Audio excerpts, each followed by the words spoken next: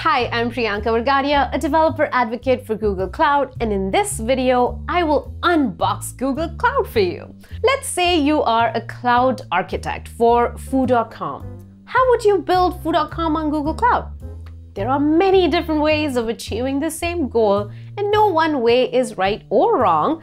Let's use this example to unbox Google Cloud and to see some of the approaches. By the end of this demo, you will understand how to navigate the Google Cloud console and locate components needed to build any common application such as compute, storage, database options, and more such things. All right, let's get started. Well, first things first, if you're logged in to the console for the first time, create a project. A project is required to use Google Cloud and forms the basis for creating, enabling, and using all the Google Cloud services. I'm going to use this one for our demo today. On the left navigation, select Billing and link your billing account. You can go to billing anytime for an accurate, up-to-date picture of your cloud spend. You can view all products and learn more about them, read documentation, work on a quick start, and even navigate to the individual products. If you prefer to use the command line interface, from the top right corner, you can activate Cloud Shell, which is an online terminal preloaded with utilities such as the gcloud command line tool, kubectl, and more. Now that we know how to navigate through the console, let's look into unboxing a generic internet-facing application, foo.com, on Google Cloud. First, you need a virtual private cloud, VPC network, which provides managed networking functionality for all our Google Cloud resources. You can see one created here called FooNet with an automatic subnet. Inside this network, we will create our application infrastructure. For our app infrastructure, the web and app servers, we have multiple options depending on different factors. Your options are Cloud Run, App Engine, Kubernetes Engine, Compute Engine, and Anthos. If I choose to deploy serverless, then it means more time spent coding and less time spent worrying about infrastructure and scaling. Now, Cloud Run offers the ability to run serverless containers, and App Engine is a managed app platform. If we want to run containerized apps but with more configuration and flexibility, then we would pick GKE. It helps us deploy containerized apps with Kubernetes without much of a learning curve while giving us the control over the configuration of nodes we want in our infrastructure. GKE also offers Autopilot for when you need the flexibility and control but have limited ops and engineering support. For an application in hybrid and multi-cloud platform, use Anthos.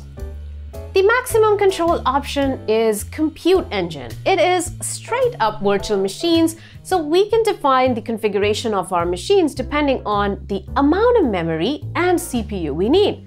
But this control also means more responsibility to scale, manage, patch, and maintain them as needed. In this demo, we chose Compute Engine for our web and application server. Now, let's see how we set up Compute Engine to globally auto-scale our foo.com service. We will see an instance template, which we call foo template.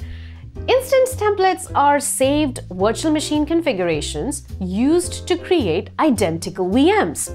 We need a template because we need the service to be created in multiple parts of the world as needed. In this template, you can see the type of machine, networking, storage, disk information, and any custom metadata. We can either create these identical VMs individually or as a part of managed instance groups. Here, you can also see that this instance template is used by 3 managed instance groups.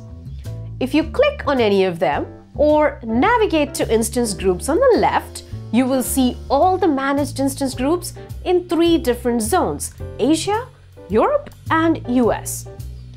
Auto-scaling is set to HTTP load balancing utilization of 80%, Which brings me to our load balancing. Load balancers distribute traffic to the servers. They can be applied to both external web servers and internal application servers. Under Network Services, you will see Load Balancing. Here, we have created a load balancer with our 3 instance groups as backends. While setting and data in this video may be different from the demo project, the concepts and guidance apply. Cloud load balancing is a fully distributed and software-defined system. It can literally respond to over millions queries per second and is based on Anycast IP address. What does that mean? Well, it means that we can define our front-end infrastructure with a single IP address, and our global users coming from Asia, US, and Europe will be served their request from a server that is as close to them as possible. This is what our service looks like behind that single load balancing IP address. It also offers internal load balancing for our internal application servers and offers layer 4 TCP and UDP load balancing. Right at the load balancer, we have an option to enable Cloud CDN to cache the frequently requested media and web content closer to the user at the nearest edge location. This reduces latency and optimizes for last-mile performance for our users. It also saves cost by fielding the request right at the edge without needing to send to the backend. And Cloud CDN would be caching content stored in cloud storage, our object store, where we store all of our media assets, CSS, JavaScript, basically everything static in nature. This means that the image we used on our web page is being served from cache. While we are on the topic of network services, Cloud DNS is Google's infrastructure for high-volume authoritative DNS serving, which offers 100% SLA, meaning it never goes down. It uses our global network for Anycast named servers to serve the DNS zones from redundant locations around the world, providing high availability and low latency for the users. The foo.com might have some media processing functions for processing images and video files. It can be deployed on Cloud Functions, which is a serverless function as a service that scales as needed and can be triggered via HTTP, cloud storage, and other services. For asynchronous messaging services, we would use PubSub, send messages to a topic, and service could subscribe to that topic to receive those messages and send out the notifications. Now, coming to databases, we have a few choices here. For relational databases, we have Cloud SQL and Spanner, which are both managed. For generic SQL needs, MySQL, Postgres, and SQL Server Cloud SQL is perfect. Spanner is best for massive scale relational databases that need horizontal scaling. It also supports strong consistency and ACID transactions. I would say you use Spanner when you need the benefits of both relational and non-relational databases. For non-relational databases, we've got 3 major options: Firestore, Bigtable, and Memory Store. Now, Firestore is a serverless document database that can be used as DB as a service, easy to set up, and provides fast results to complex queries in real time.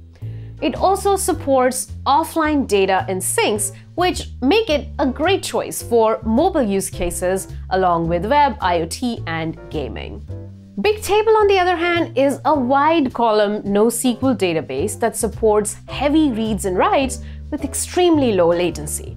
This makes it a perfect choice for events, time series data from IoT devices, clickstreams, ad events, fraud, recommendations, and other personalization-related use cases. Memory Store is a fully managed in-memory data store service for Redis and Memcached at Google Cloud. It is best for in-memory and transient data stores, offers extremely low latency and high performance. Memory Store is great for web and mobile gaming, leaderboards, social chats, and newsfeed type applications that require in-memory database caches as well. Next part of the puzzle is analytics. We usually have real-time and batch data to ingest. Real-time data could be content from servers such as clickstream data or from IoT device sensors. Batch data could be from your logs. Now, these are obviously just examples. Once the data is ingested, we process and enrich it to clean it up and make it ready for downstream systems. Then store it in a data warehouse for further analysis. A data warehouse is a storage where you keep processed data. Now, data analysts then analyze the data and create dashboards for broader consumption. Data scientists can pick up that data from the data warehouse and use it for creating machine learning models to generate predictions. You could also directly ingest data from storage systems for ML models. We can ingest the batch data from cloud storage and real-time data from applications using PubSub, which is a serverless messaging service that scales to ingest millions of events per second. Now, data flow can then be used for processing and enriching the batch and streaming data. It's based on open source Apache Beam. If you are in the Hadoop ecosystem, then use Dataproc. It is managed Hadoop and Spark platform that is set up to analyze the data faster instead of worrying about managing and standing up your own Hadoop cluster. It literally spins up a cluster in 90 seconds. Bigquery is a serverless data warehouse that can also act as long-term storage and a data lake. We can run SQL queries to analyze our data within Bigquery, and it literally queries over petabytes of data and responds in seconds due to the underlying separation of storage and compute, which is unique to Bigquery. We can use this data from Bigquery to create a dashboard in Looker and Data Studio. It also offers machine learning capabilities, so we can create machine learning models and make predictions by just writing some SQL statements. Now, for ML and AI projects, we can use the data in Bigquery or cloud storage to train our models in Vertex AI. Or we can import our media files, image, and other unstructured data from cloud storage as well. Now, machine learning and AI, our options depend on whether we want to create our own custom model or use a pre-trained model. My recommendation is to always start with a pre-trained model, see if it works for your use case. The most common use cases are all covered, including images, text, video, and tabular data. If a pre-trained model does not work for your use case, then use the AutoML model in Vertex AI to train a custom model on your own dataset. AutoML supports all the common use cases.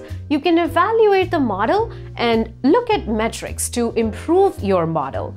It deploys the model for you and provides you with an API endpoint.